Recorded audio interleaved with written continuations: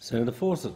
Thank you, Mr Acting Deputy President. I rise to celebrate the contribution of a notable South Australian to the area of research in agriculture, to community and to, on a broader level, South Australia's economy. And I'm talking here about Mr Mark Hill OAM.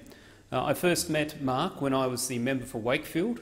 Wakefield's a seat that stretches from Elizabeth and Salisbury in the south up to Port Wakefield, across through Clare to Kapunda in the east, and smack in the middle of it is the township of Tarlee. Now, Tarlee is a place that I had heard about ever since being a teenager. My dad, Dr Bob Fawcett, was an agricultural research scientist, and he did many trials up through Tarlee to Balaclava and down in the Mallee. And later in life, as a pilot, I flew out of the RAF base at Edinburgh, and Tarlee was right under the area where we used to conduct many of our test activities. So I knew Tarlee well, but I didn't actually know Tarlee. When I was the candidate for election to the seat of Wakefield, I got to know many of the communities, and in fact my dad's work in things like reduced tillage and crop rotation and stubble retention had actually built a fantastic legacy. And so as I moved around communities, people kind of go, "Is that who you are?" And one of the first people to do that was Mr Graham Hill, who is Mark's father. And he pointed out the fact that right back in the 1970s, he'd participated with the Department of Agriculture in some of the trials my dad had been involved with, and then more recently in the 1980s, there were crop rotation trials on his farm. And as part of that, I got to know him reasonably well at the time. But Mark in particular I got to know because I asked Mark what else they ran other than cereal crops on their farm, and Mark said that they ran sheep. And so I asked him whether that was fat lambs or wool, at which he kicked my shins, and I think I still have the scar, and he informed me that they're actually prime lambs, not fat lambs. And I'll come to that a little bit further. Because Mark is someone who has followed in his father's footsteps of being someone who has dedicated his life to his community and to agriculture.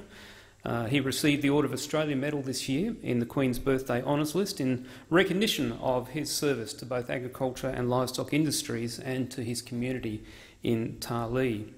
Mark has been on the farm since he finished schooling in the 1960s, and he and his father have been early adopters of change over many years. And one of the key things that we in government need to remember is that we can have all the research programs we like, we can have departments who want to innovate and initiate things, but none of it will go anywhere if we don't have people on the ground, locals, who are willing to invest their time and energy and take a risk to actually try something new and help to gather data to prove that it works. And so Graham and Mark have been early adopters of things like rotating crops, of reduced tillage, moving through now to direct drilling, stubble retention, with minimal burning. And I say that gratefully as somebody who grew up in Adelaide, and I remember when it was stubble burning time, quite often Adelaide was enveloped with smoke coming from the mid-north and Adelaide plains, and occasionally when you got a strong northerly wind, much of the good topsoil from that area also passed over our roofs, much to my mother's disgust with washing out. And so some of the advantages are not only better soil structure, moisture retention and better cropping, but also significant environmental benefits have come through the work that Mark has been involved with. He's also been actively involved in the Durham Growers Association of South Australia, the South Australian Crop Science Society, the South Australian Lamb Development Team, and in fact also the South Australian Lamb Committee, and he was on that from 1975 to 1990s, and he was the chair of that for 8 years, and it was during that time he transformed the categorisation and labelling of the sheep meat industry from the concept of fat lambs to prime lamb, and changed the whole way that was marketed.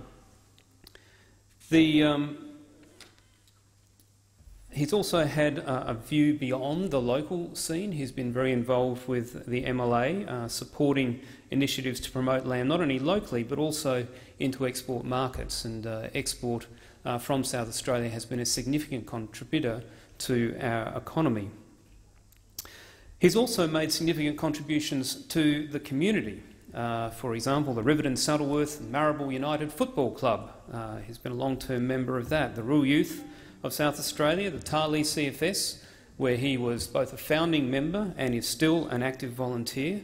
the Tarlee Tennis Club, the Tarlee Hall Committee, and I recall nights where he would organise film nights, and as a local member I'd turn up to enjoy a film night with the community from Tarlee, as well as the Riverton District High School Committee and the Tarlee Primary School Committee. And I will just diverge briefly to say that one of my favourite memories of being the member for Wakefield in that other place was visiting Tarlee Primary School one day, where the head of the school, a very well-spoken and confident young lady, came out to meet me and escorted me in, and in front of the assembled school and parents and staff stood up to introduce me, and couldn't work out why everybody burst out laughing when she introduced the feral member for Wakefield, which I thought was just fantastic. It's still a great memory.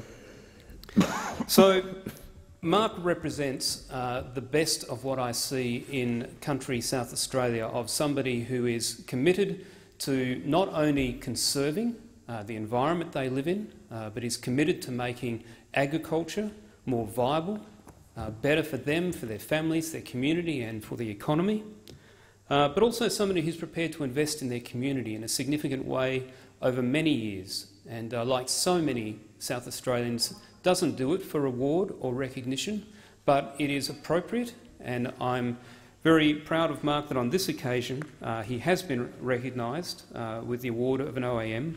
And so to Mark, here in the Senate, I would like to say thank you. Thank you for your friendship, for your support during my time as the member for Wakefield and also now in my term as a senator. But particularly thank you for your contribution to your community, to the industry of agriculture and to our state. And congratulations again, Mark Hill OAM.